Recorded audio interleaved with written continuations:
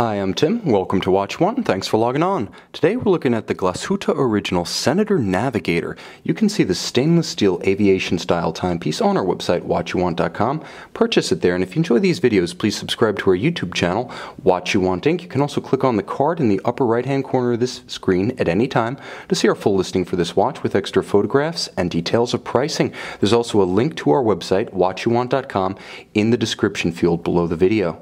Now, on my wrist, 6 1/3 inches, 16 centimeters in circumference, this watch has a different look and feel than the historically related IWC Big Pilot. Now, both of them pay tribute to the 1940s Luftwaffe BR aviation watch, but whereas the IWC departs a little bit from the style and has a 46mm case in comparison to the 44 of this watch here, the Glashütte Original Senator Navigator hews much more closely to the style, especially the dial layout of the original BR, and at 44mm, it's remarkably more wearable across remarkably more wrists.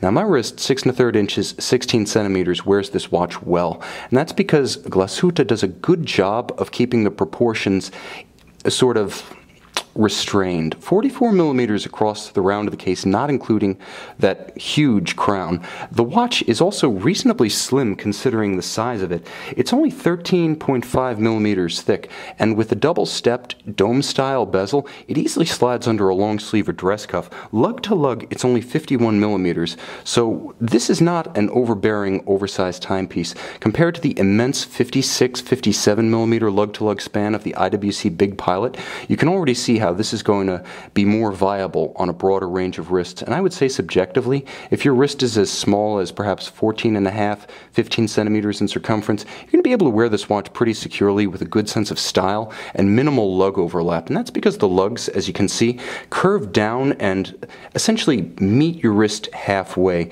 They follow the curve of your wrist, so if your wrist is smaller, they have the look of sort of falling away and blending down in a way with the strap rather than jutting out strongly and overlapping your wrist the way the Big Pilot can from IWC. Now, the strap is a gorgeous piece. Again, a little bit more subtle, perhaps more delicately executed than the IWC equivalents.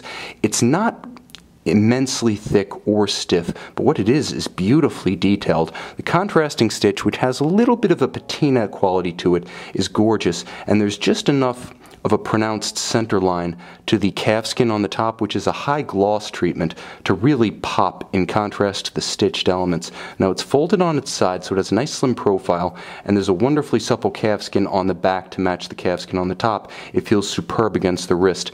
Now, the pin buckle is actually quite ornate. You can see the inset Glashütte Original logo, as well as an interesting combination of facets and curves. This is not a default design. Actual thought and art design effort went into creating the pin buckle, and that's always a great start when you're looking at a watch because it proves attention to detail was lavished.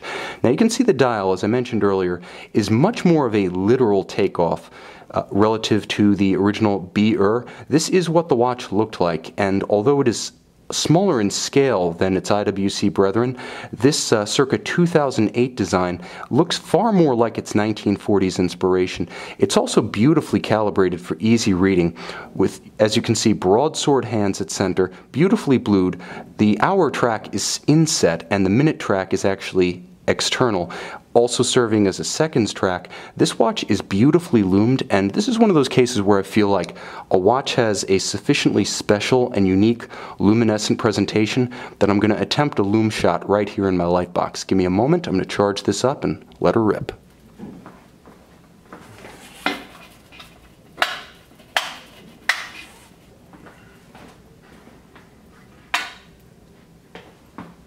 Okay. As you can see, I was not kidding.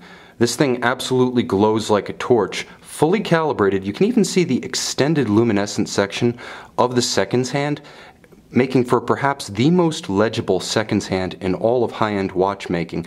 You can also see that the watch is almost blinding, and the arrow at 12 o'clock clearly indicates the top of the dial. Everything about the watch, from the immense luminescent impact to the thoughtful dots of the hour indices on the hour track at center, really set it apart from anything else in its class, including the IWC Big Pilot.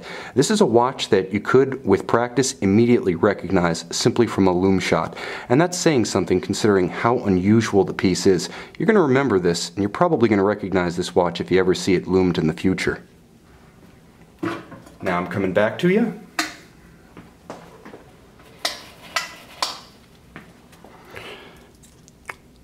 So we return with the Glashütte Original Senator Navigator. You saw it in low light and no light, and now we're going to see it in a different light as I turn it over and take a look at the in-house automatic winding caliber 100-09. Now it's a twin barrel setup, automatic winding and executed entirely in Glashütte. It features twin barrels for stability rather than an exceptionally huge power reserve. The power reserve is a robust 55 hours, but the point of the twin barrels is to have exceptional chronometric performance throughout that 55-hour span. Now the watch operates at a conventional but very modern 4 Hertz, so 28,800 vibrations per hour, and has a gorgeous swan's neck regulator. It is very nicely finished, but what should be noted is that it is a modern caliber designed for sports watch use.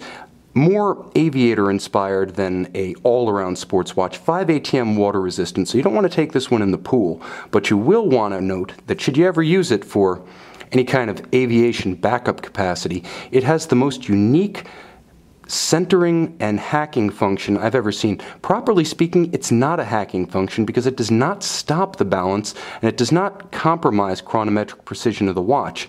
You'll note when I depress this button, I immediately zero the seconds hand. So I simply set the watch to the desired time, zero the seconds hand, and now I've synchronized precisely to a known accurate reference time, such as an atomic clock or known accurate quartz watch. This is a watch that has a lot to offer, and if you're into the pilot's genre but you don't want one of the lookalikes on the market, if you don't want the pilot watch that everyone else has, Glashütte Original of Saxony has something that just might suit you. You can see it and you can buy it on our website, watchyouwant.com.